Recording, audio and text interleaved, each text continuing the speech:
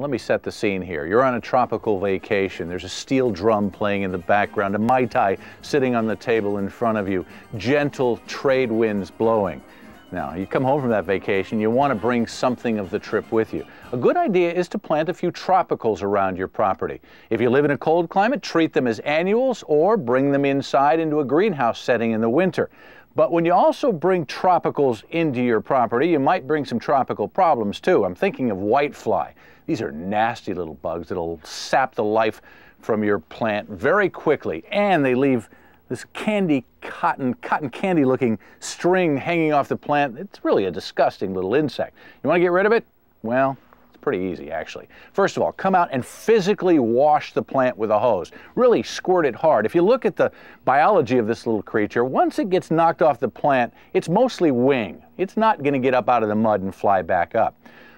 Once the plant is dry, go back and get all the stragglers with a little hand vacuum. Just reach in there and get the leftovers like that, and they'll be all gone.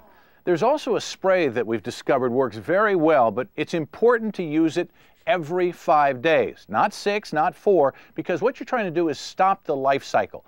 These insects tend to hatch out a new brood every 5 days. So every 5 days you come out here with this, it's 50% rubbing alcohol and 50% water. As simple as that, and spray your plant very well.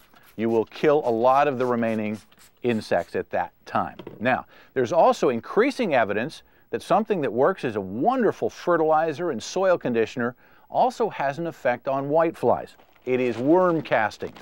Again, all that is manure from earthworms. Place that around the base of your plant.